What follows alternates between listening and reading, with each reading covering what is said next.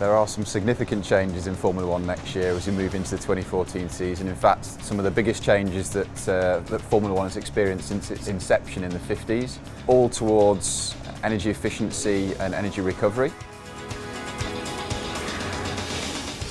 Next year we'll have a very big change in the regulation from a 2.4 litre naturally aspirated engine V8 to a 1.6 litre turbocharged engine with a much bigger cars, around 160 horsepower, that will be able to push the car for up to 30 seconds if you have energy in your battery. Today Ayer system gives an advantage of 3 to 4 times per lap. Will be close to the 3 seconds per lap next season, so it's really 10 times more powerful. There will be 2 electrical motors instead of 1, fitted and mechanically linked to the turbine of the engine. The turbine which is moved by the exhausts of the engine itself. So what will happen is that we'll use all the energy of the exhausts for the turbine to compress the air of the engine, but as well try to generate electrical power through an electrical motor which will charge the batteries. This is a completely different way of handling the engine, because you have to recover energy if you want to be faster. There's a couple of areas where Shell can contribute to performance for the Ayer system.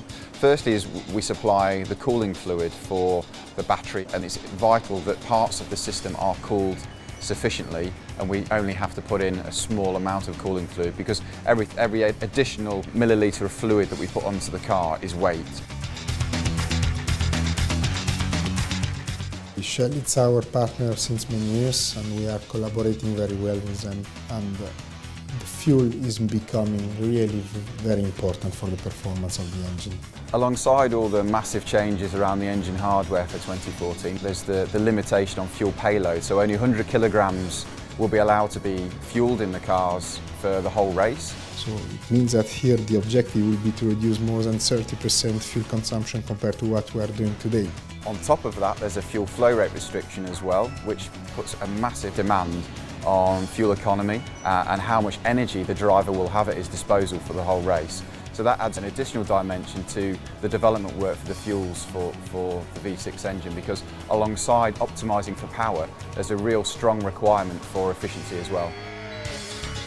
The lubricant can help improve the power and efficiency of the engine by reducing the losses inside it. Wherever the lubricant is protecting and keeping surfaces apart, the more you reduce that friction, the more power is left from the fuel to get out to the wheels and to make you go faster.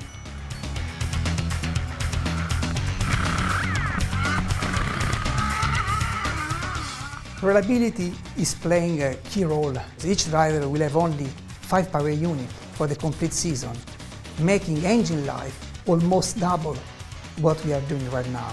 If you did lose an engine before the end of its life, the impact on the total season for the driver is much more severe, so therefore reliability and protection of the engine is much more important.